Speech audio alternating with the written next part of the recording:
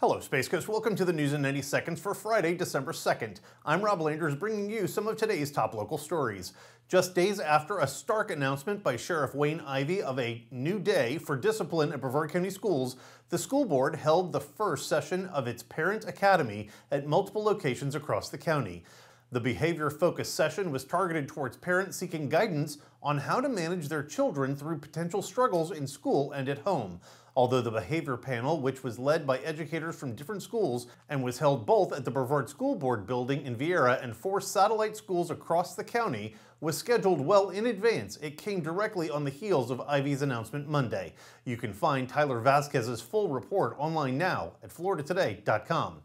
What's next for Matt's Casbah in downtown Melbourne? With its previous owner retiring, a new ownership group brimming with Space Coast restaurant experience has purchased the property for $2 million with plans to open a Mexican eatery at the downtown landmark in August or September.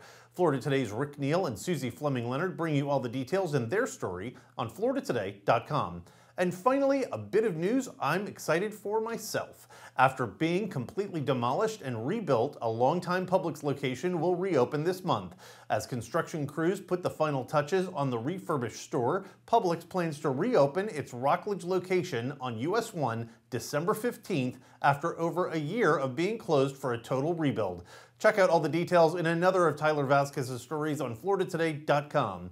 Not yet a subscriber? Unlock unlimited digital access to your best source for news and information on the Space Coast. Visit floridatoday.com/subscribe. And that's 90 seconds. Thanks for watching.